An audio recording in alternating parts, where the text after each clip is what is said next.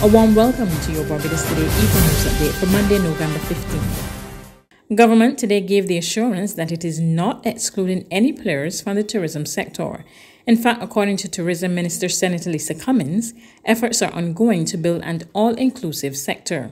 Her comments come on the heels of complaints leveled by taxi operators who took to social media to lament that despite the return of cruise ships at the Bridgetown port, large tour operators were the only ones benefiting from the business, and small taxi operators were being shut out. Addressing a ceremony to welcome the inaugural visit of the Holland American Line cruise ship Rotterdam this morning, Cummins insisted this was not the case. Whether it is in air or it is in sea, we want to ensure that those 40,000 workers directly and those 35,000 workers indirectly in all segments of the market have an opportunity to benefit and to regain their lives and their livelihoods as a direct consequence of the work that we are doing. It is for naught if we are able to bring all of these passengers and they fill hotel rooms, but they're not able to have authentic local experiences that benefit them and their families in a real and a meaningful way. And we are hopeful that in the coming weeks, the discussions with the cruise lines and with our partners will allow for that broad-based engagement and that inclusive approach to tourism that we as a people believe in, we as a government are committed to, and myself and Minister Humphrey in our respective roles will lead the way in ensuring that it comes to fruition. Cummins got the support of her colleague, Minister of Maritime Affairs and the Blue Economy, Kurt Humphrey, who echoed that talks are ongoing to ensure all players benefit. It's important that we make sure that the bubble is safe. I know Minister Cummins at the BTMI did a lot of work to make sure that our taxi associations, whether it's the independent or the co-op, are in a position to offer safe tours. We hope that when we present or continue to present the safety that we believe are associated with these taxi associations, that you too would allow the guests to find favor with them, so that we can spread the work in Barbados. Because in this country, the principles on which we are built is in relation to the environment, but it's also in relation to people. And I have a strong belief that that is the same principle by which you abide. So we will continue those conversations. We trust that as we go forward, we'll be able to make progress on these very important matters. Meanwhile, the tourism sector appears on course to make big gains this year after a flat year for the sector as a result of the impact of COVID-19. Minister Cummins said with the increase in airlift and the return of cruise ships, tourism is on track to end 2021 on a high note. We have already been able to see a resumption of airlift in our traditional partners. American Airlines continues to fly to Barbados, and we are expecting to see additional airlift over the coming weeks. JetBlue, we're pleased to welcome JetBlue back, not just in its regular travel, but in its red-eye service, which is going to run over the festive season. We have welcomed KLM and we welcomed Aer Lingus, and I'm pleased as part of the cruise, the Air to Sea tours that we have begun last Saturday, to welcome back TUI into the fold, both from air and into sea. I am pleased that over the coming weeks we will welcome, again in support of our Air to Sea Operations United, into Barbados, and they will be providing airlift. And so quite a lot of work has gone on in the last year to prepare us for this moment where we are able to say proudly, almost in a bit of a tongue-in-cheek way, it is difficult to get a seat to Barbados on board any aircraft despite the airlift that we have been describing. However, Virgin Atlantic confirmed that it will be suspending its Manchester to Barbados flights for summer 2022. A spokesman for the airline told Barbados Today the demand for the summer period is low in contrast to the upcoming winter season. The Manchester to Barbados service is currently operating 4 times per week and will continue until the end of April next year. The airline spokesman says the carrier will resume the service in autumn 2022 after the summer pause. In today's COVID-19 update, the Best Santos Public Health Laboratory confirmed there were 223 positive cases of the virus. Of these, 42 persons are under the age of 18 and 181 were 18 years and older.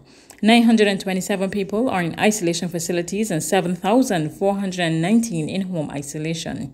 One person, a 64-year-old man, succumbed to the virus on Sunday while at the Harrison's Point isolation facility. He was unvaccinated.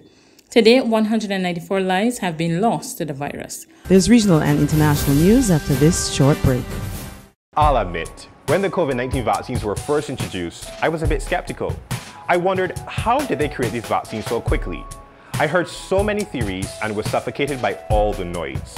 But once I did my own research and began speaking to my friends in the field, I got the facts and decided to take the AstraZeneca COVID-19 vaccine. I am now proud to say that I'm fully vaccinated. I am one who believes in choice, but I also know that with each choice comes consequences. COVID-19 vaccines have been proven to provide a layer of protection against COVID-19. We have been in this situation for far too long now. It is time to get our lives back. We still need to social distance, wash our hands and mask up, but having an extra layer of protection with the COVID-19 vaccines, we should feel more happy that we're protecting ourselves, our family and friends, our colleagues and our clients.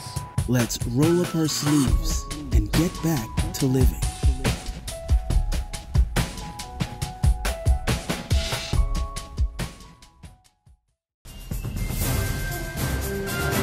To regional news in Jamaica, security experts share mixed views on government's decision to impose states of emergency in 7 of the country's 19 police divisions. O'Shane Masters of Television Jamaica tells us more.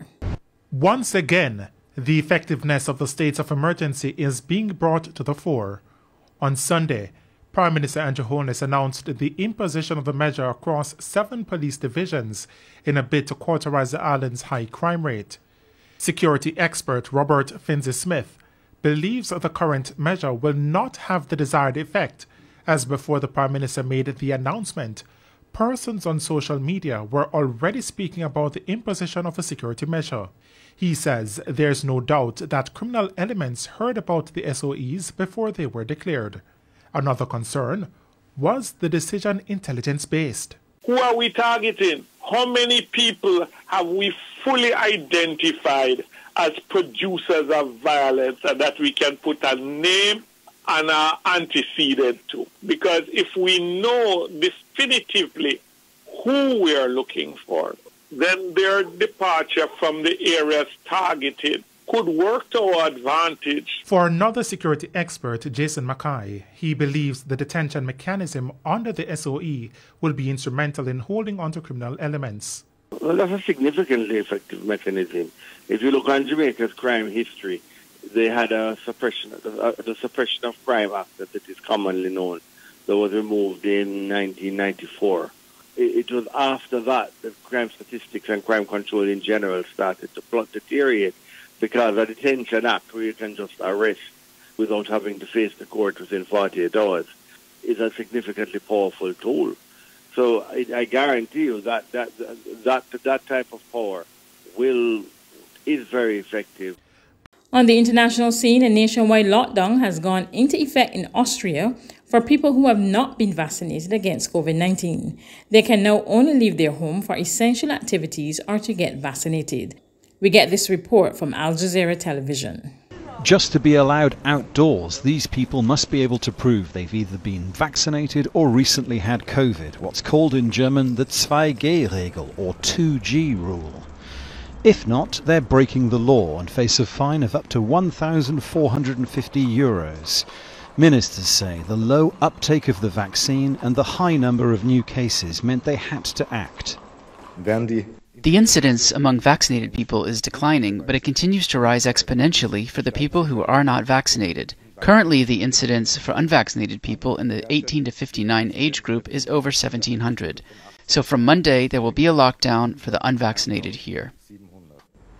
Across the border in the German state of Bavaria, many communities are facing the same threat. There too, ministers are urging all the unvaccinated to get the jab. In 3 German states, the incidence of COVID is already more than 500 per 100,000 residents. In all 3, the 2G rule is either in place or about to be implemented. But at a federal level, there seems no clear policy. Unlike the situation in Austria, the caretaker government here is in office, but not really in power. The politicians who matter are still trying to build a majority in parliament. And while they argue over who gets which ministerial job in the next few weeks, it's what COVID might do in the next few days that many people in wider society are worrying about. This intensive care unit in Munich is one of many across the country which are full of COVID patients, with the prospect of more to come. If we look at the new infections registered in the past 2 weeks, we see an increase from 30,000 to 50,000. This also shows up in the occupancy rates. Intensive care patients have doubled, and these 50,000 people who have tested positive now will come to us this week or next week. So the future looks quite dark, I would say, and we're quite worried about how we are going to take care of all these people. That's news, but for the very latest, visit our website at www.barbadostoday.bb. You can also subscribe to our e-paper, email updates, or like us on Facebook, and sign up for our breaking news alerts via WhatsApp. We're also on Izumi Media and bus terminals, as well as Screenplay at supermarkets and gas stations near you. You can also hear us on Mix 96.9 FM and Capital Media HD 99.3 FM.